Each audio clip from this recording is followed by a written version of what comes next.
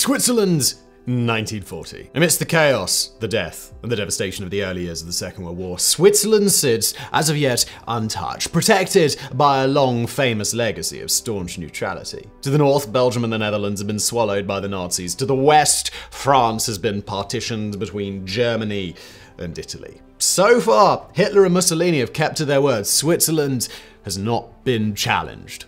But the Axis powers are making clear all across Europe that nothing about the old international order is sacred in their new world. Now, Switzerland sits surrounded on all sides by fascist powers who have invaded and pillaged the continent with impunity. The writing's on the wall. Switzerland will be next. But the Swiss have no intent of rolling over for the Führer or Il Duce, or for anybody at all. In fact, the Swiss have been preparing for exactly this eventuality for decades, well aware that the day may come when their neutrality no longer holds any weight. Switzerland is primed for its own defense, ready to fight to the bitter end and willing to use every tool at its disposal to make that happen. The whole nation understands that Switzerland might go down, but if they do, they're gonna drag the Nazis to hell with them.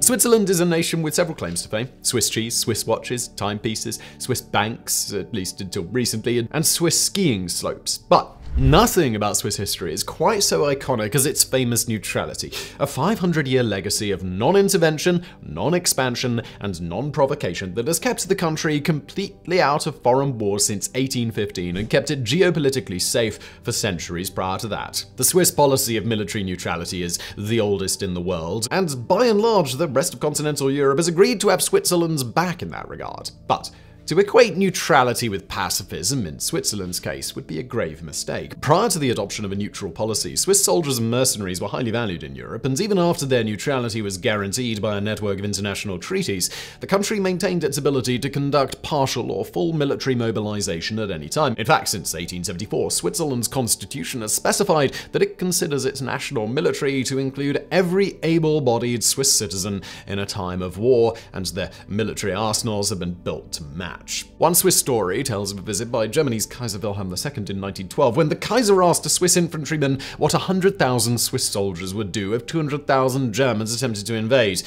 The infantryman's response, according to the story, is that each Swiss would have to fire his gun twice. That's been the crux of Switzerland's military policy for generations upon generations. We don't mess with you, and you really, really shouldn't mess with us. In today's world, this strategy is known as a porcupine doctrine, a policy that calls for a nation to arm itself to the teeth, build fortifications, maintain military readiness, and make itself seem like such a royal pain in the ass to attack that no reasonably sane country would ever choose to try.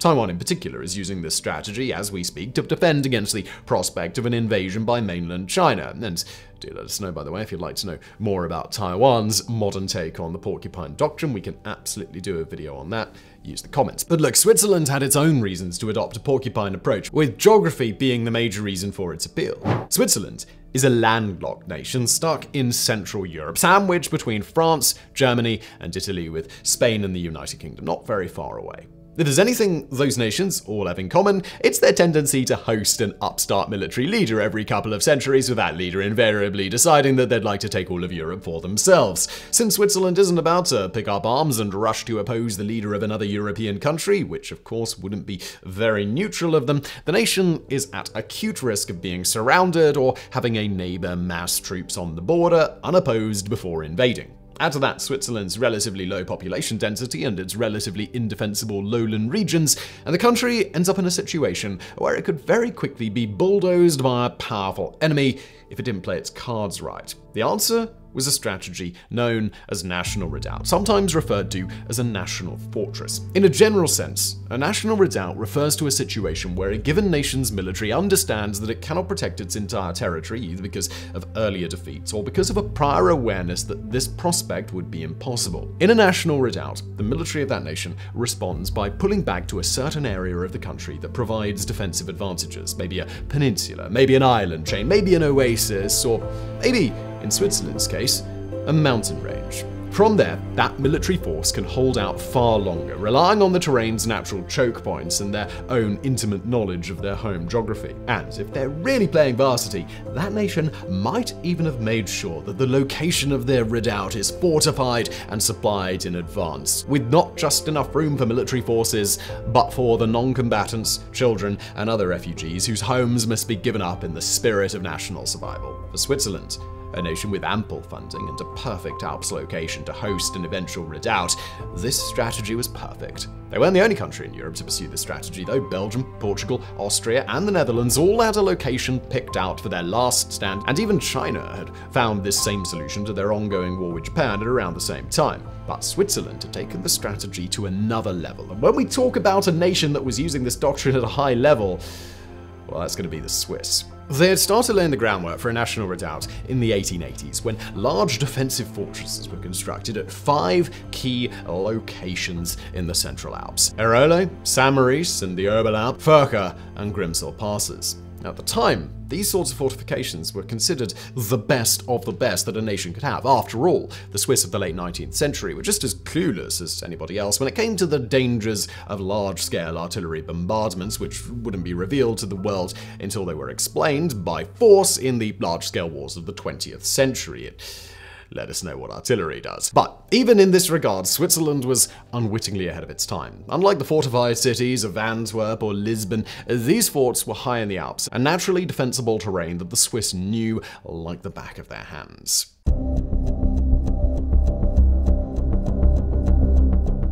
Once these major fortifications were built, the Swiss appeared relatively content with the national insurance policy that they provided. The nation took plenty of refugees during World War I and kept its army mobilized, but it never had to get involved in hostilities, so the fortifications were never needed. Even better, the interwar years saw Swiss neutrality recognized by the League of Nations, which saw the Swiss city of Geneva as its headquarters. But Switzerland also dealt with significant domestic turmoil in the 1920s and 1930s, from a prolonged political crisis to the dramatic economic impact of the Great Depression on Switzerland's export-heavy economy. The rise of fascist Italy and Nazi Germany greatly complicated matters as the rest of Europe, including neighboring France, pivoted onto a war footing, with Switzerland being forced to do the same. The French expansion of the Maginot Line had been an early cue for Switzerland to start working on its own defensive upgrades, taking advantage of high unemployment rates in the construction sector to hire a large number of laborers who could help out. But the real impetus to commit fully to the national redoubt came from General Henri Guisan, who was elected in August 1939 to the role of Commander-in-Chief of the Swiss Army. A highly educated career soldier, Guisan had served during the Great War and thus spent years during and after the conflict intensely focused on the prospect of protecting Switzerland from foreign aggression. By the time he became the leader of the Swiss forces, he had developed a strong belief in the potential of the national redoubt and a keen awareness of the reality that Switzerland could either choose the strategy on their terms or have it chosen for them very quickly as soon as the lowlands started to be overrun. Now, during this time, Switzerland's civil and military leadership were focused on enduring a fascist Europe, whatever that would mean. In the name of survival, Switzerland played a relatively friendly neighbor toward Germany and Italy, recognizing their expansionist claims and making themselves invaluable as financial brokers, including as the keepers of Germany's war plunder and the capital stolen from Europe's Jewish population during the Holocaust. That decision, of course, was deeply repugnant. It still is.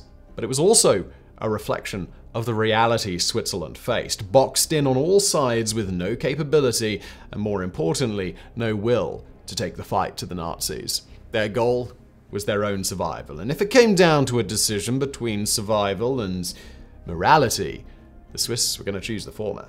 The Swiss military, now fully devoted to preparations for an eventual national redoubt, took the same philosophy: survival, even if it meant abandoning the lowlands, the major cities, and massive amounts of physical capital of their own. High in the Alps, thousands of Swiss workers toiled around the clock, tunneling into the mountains, creating bunkers and machine gun nests, and disguising their fortifications to blend into the landscape. And we're not just talking about a few little forts here either.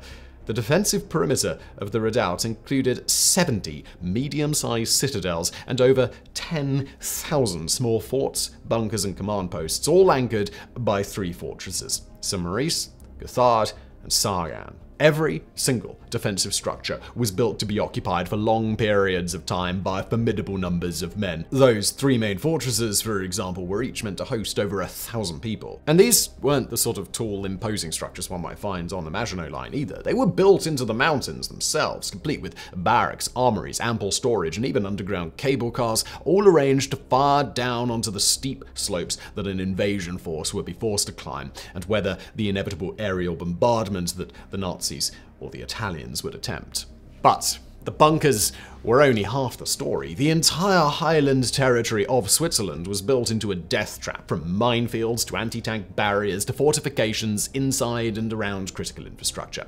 Every bridge and tunnel was rigged to blow. Every square inch of defensible territory was given artillery coverage, and hidden supply depots were so well stocked that the Swiss military considered itself ready for an indefinite resistance. The entire plan was orchestrated to be layered and redundant. Every outer line of defense had another defensive perimeter beyond it that the troops could retreat to, blowing up or otherwise obstructing access points after Swiss soldiers got out safely. Every gun emplacement was covered by other emplacements. Every fort had a network of support bunkers and established lines of retreat. Most importantly, the Swiss intimately understood the routes that an invading force would have to follow, not just to get through the lowlands, but to navigate each progressive step of the Alpine defense. And the Swiss ensured that every avenue of approach that they could reasonably attempt would become a mess of explosions and hellfire. Every inch of the Swiss defense would have to be climbed, often in terrain that motor vehicles had no hope of navigating, and bullets would be flying at the invaders without reprieve, every single step of the way. As far as the Swiss were concerned, this strategy would be the end of their war with the Axis one way or another. Their goal was to delay at each stage for as long as they could, with the inevitable reality being that they would eventually be driven upward, where they would delay again before being driven upward again. Once they came to the Alps, there would be no possibility of escape elsewhere. The soldier could retreat from one fortress to another, but there was no getting off the Alps until either peace was established or the last Swiss defender was killed.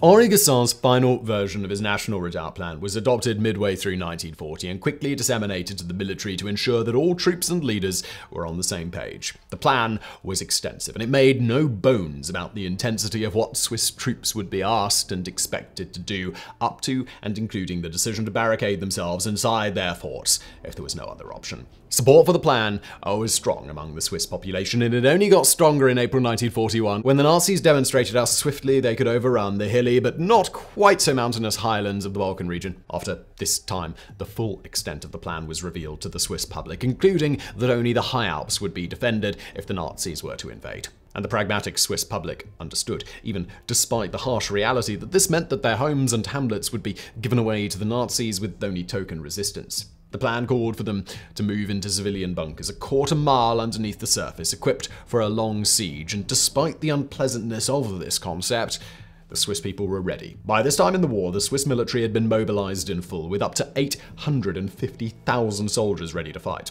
Of those, well over half were expected to be combat troops, protecting a Swiss population of just over 4 million. These numbers paled in comparison to the manpower that the Nazis could muster, but there's a big difference between 850,000 soldiers on the battlefield and 850,000 soldiers tucked away into countless underground bunkers, armed to the teeth and ready to flay a Nazi invader alive. At their disposal, the Swiss had over 500,000 Furrer bolt-action rifles, tens of thousands of machine guns, and more than enough anti-aircraft and auto-cannons, plus a wide range of other military and civilian armaments. As was appropriate for both their geography and their strategy, the Swiss had only a small number of light tanks, but they more than made up for it in heavy artillery and anti-tank cannons. In the skies, the Swiss flew over 500 fighter planes, French model MS-450s, German Messerschmitt Bf-109s, and Swiss D-27s, plus over 150 Swiss C-36 light bombers. Now, it wasn't a particularly advanced or sophisticated fleet, but the planes could operate from small airfields built into the plan for the Redoubt. Combined, the Swiss armament and equipment would have been only minimally useful in waging a war of aggression toward another nation, but in a war of pure fortified defense, it'd do the trick. And so the Swiss dug in and made ready for the inevitable German invasion. But But of course, that invasion never came. Germany had laid the groundwork for a joint invasion with Italy, known as Operation Tannenbaum, and Switzerland had long been a target of disdain by Hitler himself, who apparently considered Switzerland's German population degenerate because of their adherence to democratic principles of governance. And Switzerland spent some 4 years as one of the only non-Axis territories in all of Europe, surrounded on all sides by thousands of kilometers of land controlled by either the Axis powers or their allies. Yet Hitler never pulled the trigger.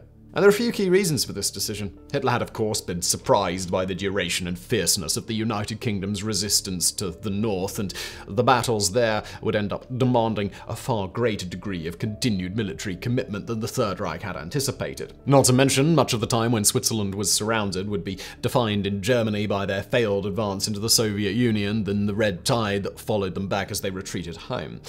But even that combination of factors doesn't quite add up on its own. As we mentioned, the Germans were able to overrun the Balkans, keep up aerial bombardments of England, and maintain a push into the Soviet Union, all with troops to spare. The later revised plan for invasion of Switzerland called for just 11 German divisions, assisted by 12 divisions from Italy, and the Germans were well aware by this time that the Swiss didn't intend to defend the lowlands. Most of their territory was a gimme for Hitler and Mussolini, and Germany seemed to believe that it could even draw the Swiss out of their posture in the Alps in order to be crushed in a direct confrontation. Now, though it's impossible to know for sure, it seems highly likely that the reason Germany ultimately didn't invade Switzerland was because the deterrent strategy of the National Redoubt worked. During the war, the Swiss kept busy with intense military exercises, drilling and practicing for the eventual Nazi invasion. They made little attempt to keep the general idea of their plan secret, and instead made public announcements to the Swiss population that were almost guaranteed to leak to Nazi intelligence about just the sorts of lengths Switzerland would go to in the name of survival. In fact, knowing that German and Italian spies were most likely present at the sites of bunker construction in the Alps, the Swiss would routinely exaggerate the fortress's alleged abilities and scale. And not for nothing, Switzerland's policy of appeasement towards Germany did its job by maintaining trade, buying looted gold, and lowering themselves to what we can only describe as complicity in the Holocaust. Switzerland made themselves look like halfway decent friends to the Nazis, while their military exercises and their fortifications reminded Hitler's deputies just how dangerous they could be as enemies. Again, we can't know precisely what was in Hitler's head during World War II, and dear God, we really don't want to, but at least from an outside perspective, Switzerland's plans for the Redoubt and their adherence to a porcupine doctrine did exactly what they were meant to do. Beyond a few scattered air engagements in border areas, Switzerland survived World War II without engaging in a single significant military confrontation, and they did it all with their neutrality intact. In the following decades, Switzerland would not need to worry about a retreat to the Alps, at least not in the same way as had been necessary against Germany. Although the country is now surrounded by a different military alliance, NATO, it is utterly unbothered by the group, which we feel safe in saying has zero interest in a military invasion of Switzerland. Swiss defensive doctrine changed significantly during the Cold War, facing a Soviet threat that was concentrated to the east rather than encircling its territory. And as tensions have fallen and bunkers have become obsolete, the National Redoubt has faded into history. Most of the bunkers are now blocked off. Some have been sold, made into hotels, or converted to museums. A small number have been refitted to hold massive amounts of Swiss cheese and other Alpine dairy products. Yes, really. And although the vast majority of the National Redoubt's fortifications never saw even a single bullet fired toward an invading Nazi, they await decommissioning after having undoubtedly fulfilled their purpose: to guarantee the survival of Switzerland against all odds and ensure a continued peace amidst a sea of enemies.